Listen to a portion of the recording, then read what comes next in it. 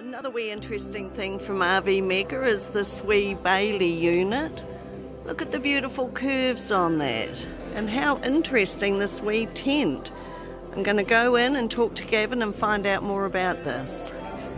Here I've found Gavin. What is going on with this tent action, this awning off this caravan? Yeah, so the Discovery range is something a little bit special. Firstly, the vans themselves are very small, very compact, very light to tow. It takes me back to when I was a kid, basically. We were dealing with the very small Kiwi traditional little bubble caravan, you could say. I have fond memories of those as a kid. Something a little bit special with this is that the awning design is very unique. The Discovery range actually has a curved rear to the back of the van. The sides are curved, and that allows us to actually fit a very, very unique curved awning, which allows it to encompass not just the side of the van, but as a one-piece awning, circumnavigate and come around the rear of the van as well. From this other angle, carry on Gavin, it's amazing. As you can see, it adds to the template and the floor plan of your caravan quite substantially. It's very well priced. This entire awning, to give you that much space, is only going to be an additional $2,500 approximately on top of the price of the van. Wow, so how much is the actual van itself? The van itself, for this particular model, this is the D43 model, so it's classed as the 3-berth. This is priced at $46,990, so under $50,000. So for under $50,000 with the awning, you're into this much space. That's fantastic. I'll just have a quick look inside and you can tell me the features. No. Step up, we've got a nice little bit of lounge going on here. Plenty of light with that vent. Reasonably wide door. Kitchen. Lovely little dining area. What a little cutie patootie. Storage in the floor there.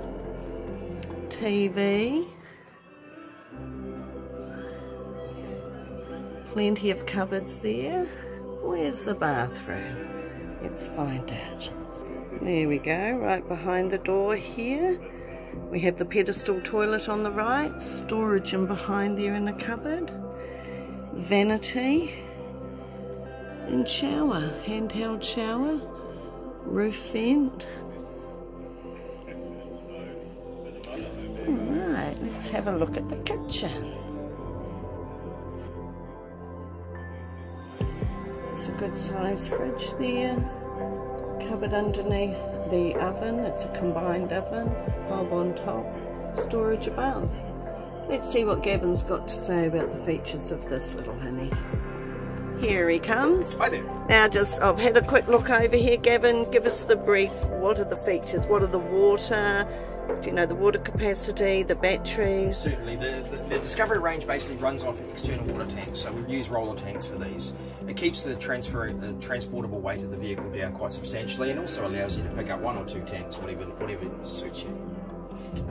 From here, again, quite spacious. It's only a relatively small floor plan. These caravans are available in 2, 3 or 4 berth. We're currently sitting inside the 3 berth. Okay, the 4 berth is only slightly longer and only slightly more expensive. The features in these are, of course, the Truma hot water system that's featured throughout the Bailey range. The big feature also with all of the Bailey range, including these caravans, is a 10-year manufacturer's warranty on all the body components. So basically, as it sits, there's a 10-year transferable warranty. If you sell it, you can pass it on in 5 years' time. The balance of that warranty goes to the new owner. And that allows you comfort and peace of mind, basically, to say that the body shell, fabrication and construction of this vehicle is going to be great for 10 years with ongoing support after that time. Right, there was one more feature you showed me on this awning which was a little bit interesting, because of course people are always thinking about wind, movement, will it blow away? Of course. As you may notice, with an awning this size you expect it to take up a lot of room, both for storage and of course for transportation. I put this awning up myself when we first arrived here at the show. We managed to achieve it just by myself in 14 minutes from start to finish. We parked the van, put the awning up through the traditional guide rail as you would any other caravan, and then each segment simply takes a half dozen pumps on the included hand pump to allow you to bring it up to hand pressure. It's an inflatable awning, it's incredibly lightweight and very easy to assemble. Should you get wind up, we're not even anchored to the floor here. The structure could bend, wobble, etc., and will always regain its shape. Wow. Oh, Bruce, it comes with the pump. let's not exhaust you, young fella. Like I say, myself alone from start to finish was 14 minutes with that awning up and ready to go. Thanks, Gavin. That's excellent No problem. information. Thank you. Thanks for sharing.